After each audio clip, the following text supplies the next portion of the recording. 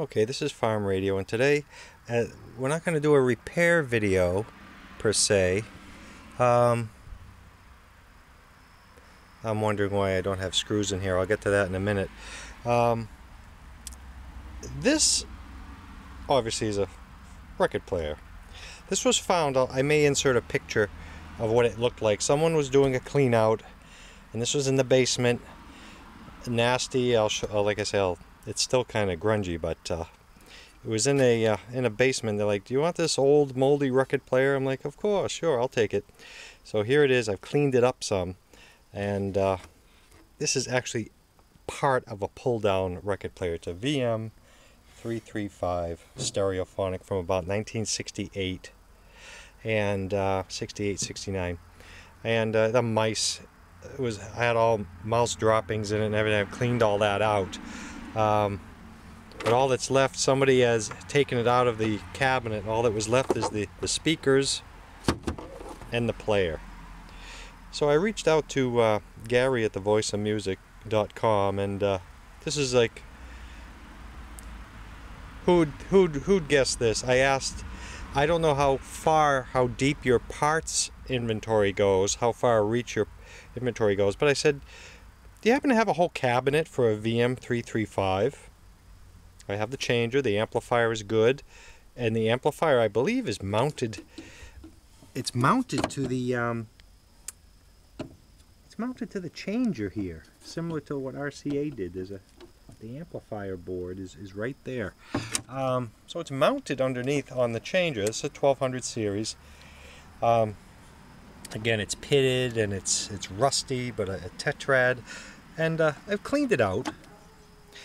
Okay, so he said, let me check on that. So here we have, you just happen to have, it's brown, and it's 335 brown, the whole cabinet.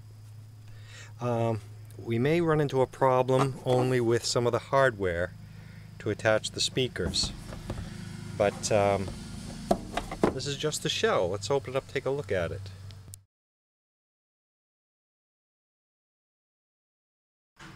Again, now the only thing strange about this is this is a 335-2 cabinet, and the date here is stamped on it somewhere. I don't know if that's 571. It has another date stamp in it somewhere. That's, there's 171 right there, but it has another date stamp in it somewhere here. There, 2471. So the only thing I could find on this being a -2, there's a dash. The Sam's has a -1 and a -3.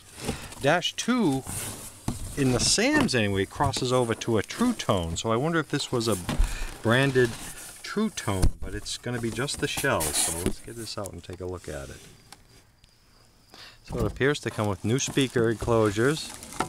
Again, it's just the plastic, see, that's not new replacement speakers, cabinets. But what I'm most interested in is the cabinet itself.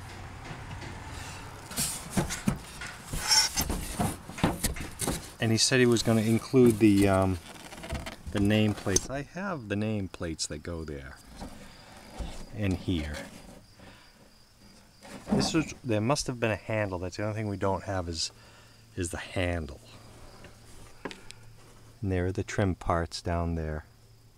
Let's look at this cabinet a minute. Alright, we seem to have these parts here which we can transfer over to there. And there seems to be a panel up here, perhaps. Though it says caution there. I don't know what is missing in the top here.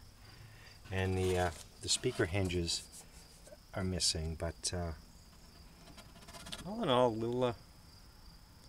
we'll put it together, because what are the chances of coming across a brown cabinet for a VM335? And the trim pieces I won't go into, but I will transfer this over and try and make a new record player out of an old one. This is funny, it looks like it accepts 6x9s and 5 1/4s or something to that effect. I don't know what's in these. have to compare one.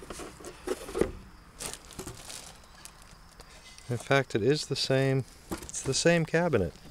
I don't know what other cabinet pieces may be available, but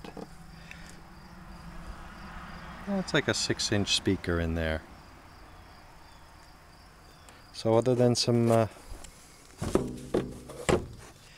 miscellaneous pieces, I'm going to have to look one up to see what we have. But I think for the most part, with the speakers and the player and the shell, it'll at least present itself well. So anyway, it's kind of a crazy thing, but take advantage of it if I could get a new old stock cabinet for a beat up old mouse ridden VM335, because I just never seen one of these before.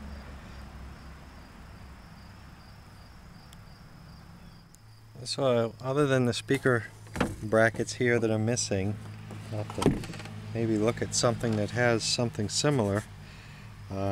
I don't know again how far maybe he can look up some of those parts. I don't know, but for the most part I just dry fit the original one in here. It swivels down like so, so it can be an operational. It's complete. Maybe the original cabinet cracked and broke. I don't know. Imagine there was some panel back here and some clasps when you close it. But for the most part,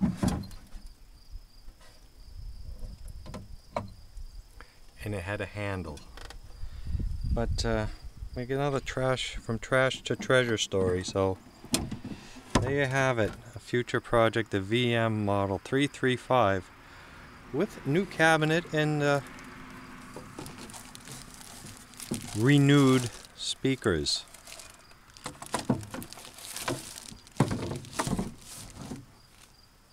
As I was saying, two things. July 19th, 1969 is right there on the motor, and the screws are in a plastic bag, and so I do have the rest of the screws.